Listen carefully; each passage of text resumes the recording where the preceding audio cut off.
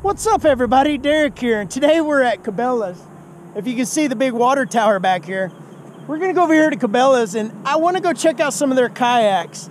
I haven't looked at the Ascend in quite a while. I don't know if they've got any of the new ones with the trolling motors built in just to look at, but I want to go see what their specs are and how much they cost right now.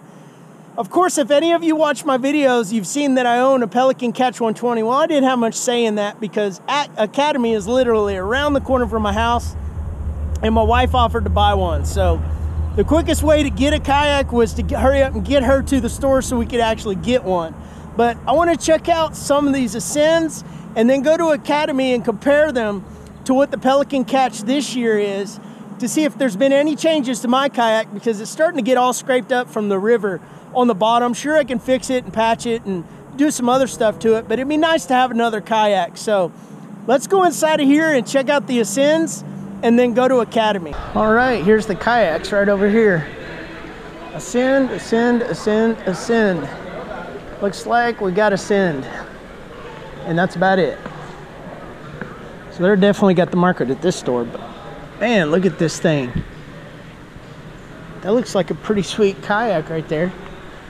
128T, 800 bucks, 12 foot 8 long, 33 inches wide, 96 pounds, and 350 pound capacity. I think my Catch 120 is 34 inches, so this one's an inch more narrow. Holds about 50 pounds less, I do believe. But it's got some pretty cool features on it. It's got the paddle slots up top. It's got the bungees for some storage up there. Some cool padding. It's got a hatch.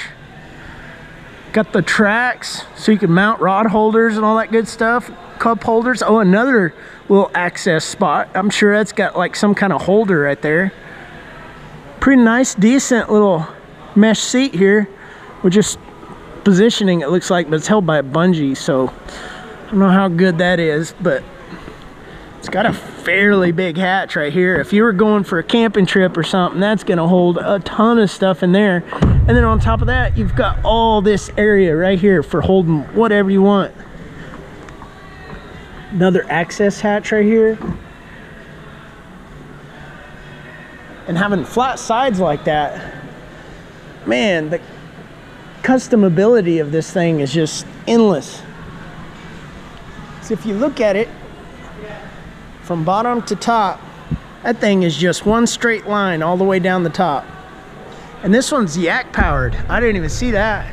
It's got yak power and the foot pedestals for keeping your feet in the right place. Oh, there's a plug-in right there for the yak power.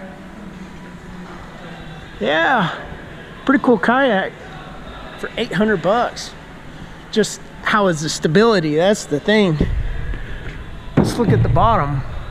Whew, that's gonna get raked by some rocks big time right there, sticking down, but man, I bet it tracks good. Kind of like a, oh man, pretty sweet. Probably moves pretty good in the water, I bet. I don't know. Then we got a 12T over here at 600 bucks. It's a little bit shorter, but it's still 12 foot, 31 inches, 77 pounds, and 350 pound capacity. It's almost got the same bottom, it looks like, but this 128T is a little bit sharper on the bottom. But somehow, I don't know how they hold the same amount of weight, 350 pounds, with this one being smaller. Good amount of storage. Nice mesh seat. It's got storage, cup holders. Not bad looking at all. Then you got the sit-in sides. 700 bucks for an H12, 12 foot, 32 inches wide, 450 pound capacity. So if you're wanting to haul some stuff, that's the probably one to use, but I'm not big on the sit-in sides. That is a pretty sweet looking kayak though. Here's another one. Same thing basically, just different color. And then you got an H10. 600 bucks, 10 footer, but it holds 400 pounds. Look how stubby that thing is. It's just a little bitty thing. Huh.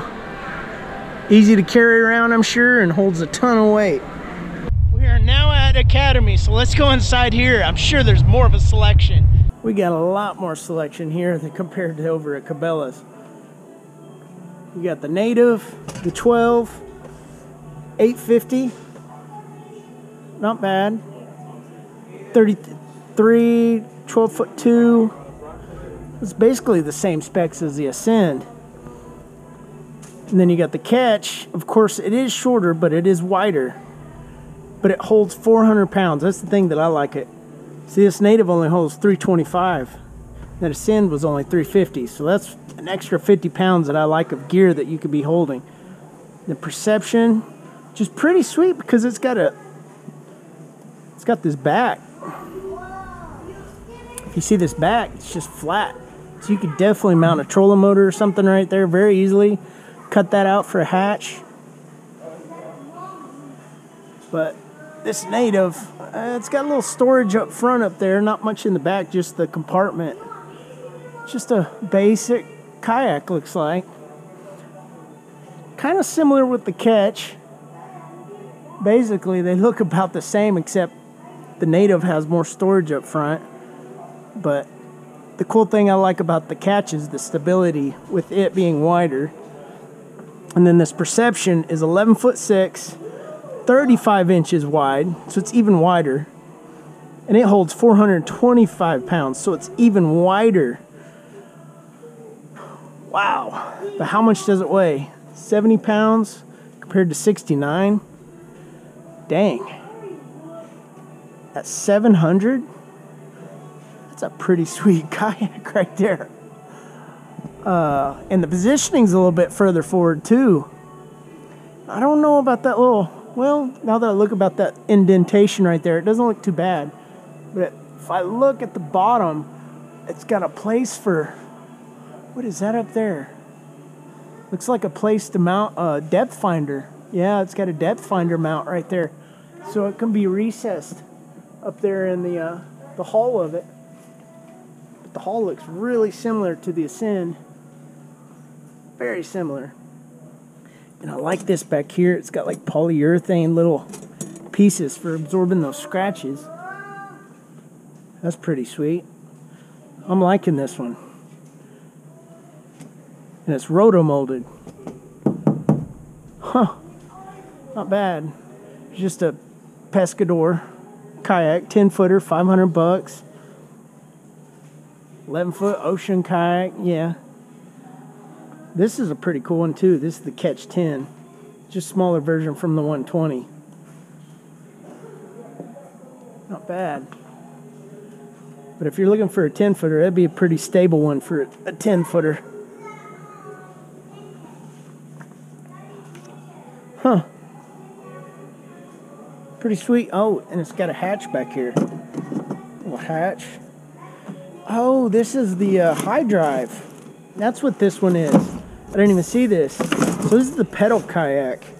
I believe these are like 1,300. Yeah, 1,300 for the high drive.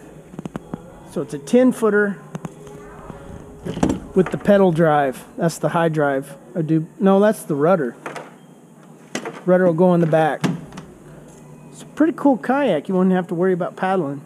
This is the kayak that I actually have. I've fallen in love with it, but it's the Catch 120. They work really good, but the stability is awesome. With the kind of catamaran design with the little tunnel hull right there, as you can see. Works really well in the stability area. Not so much as in the storage. But right here, this is the kayak that I'm kind of seeing that looks pretty sweet. It's almost like a SUP, a stand-up paddleboard. It's got these cool built-in, I don't know, I'm kind of liking this one. Nice mesh seat, raised way up high, all this storage underneath.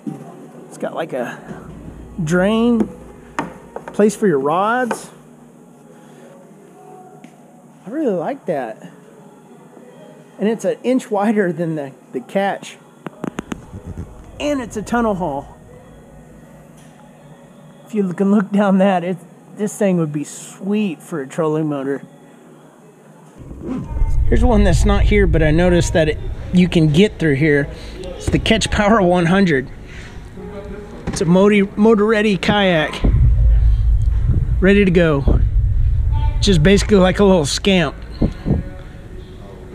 Pretty sweet, but for $1,000, 30 inches wide, 10 foot long, basically. I think I'd still rather go with the Catch 120, but that's just me. Here's one I walked right past. It's a Perception 10, but it's got the storage back here. It's got an area to put the rudder. Cool little spots back here. It's pretty streamlined. I like how they're putting these polyurethane stubs on them. You can mount accessories and all kinds of stuff in here. Good mesh seat. And the cool thing here is it's a pedal drive.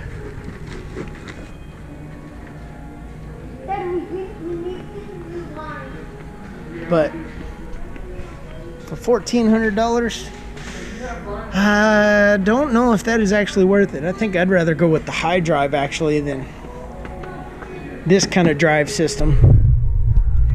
This one right here. It's probably a little bit more stable. Or even the Catch Power 100. It's got a motor in it. It's only $1,000 if you're trying to get something that's powered. Well, we're back out to the truck from going inside of Academy, and Academy has thrown me a curveball for sure.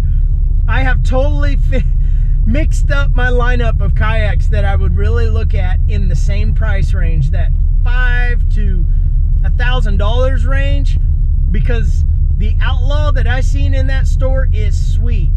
Now, if I go back to the Cabelas Bass Pro Ascend, that 128T, that thing looks sweet. It would probably be all right for, you know, kayaking around, paddling, just maneuverability, but it doesn't look that stable. And that's one of the things with my preference of how I fish. I like to stand a lot more than I do sit. Lately, I haven't even been taking a seat with me. So my Pelican Catch 120 is so stable. It's 34 inches wide. I love that thing. It's $800. Now, the Ascend 128T is $800. Of course, you go another $100 down and get one that's even narrower. Like, I think it was 33 inches. But why would you go ahead and do that? You could go get the Perception for the same price, the Outlaw 11.5 that we've seen inside of here. It has a flat back, a place for a trolling motor, a cutout for a hatch. It's got a nice looking raised seat with tons of storage underneath the seat, rod holder placement. It's almost like a stand-up paddleboard in a way, and it holds 450 pounds, I do believe, at $700. Man, it's a crazy, ridiculous buy. If I was looking at a kayak, I would definitely be going to Academy and checking that out. That's got everything you possibly could need for kayak fishing right there in that kayak. And I believe it even had a place for a live, putting the depth finder puck up front and recessing that. Not a lot of kayaks doing that right now. But let me know what you guys think in the comment section. I'd love to hear from you. And thanks for watching, you guys, and subscribe.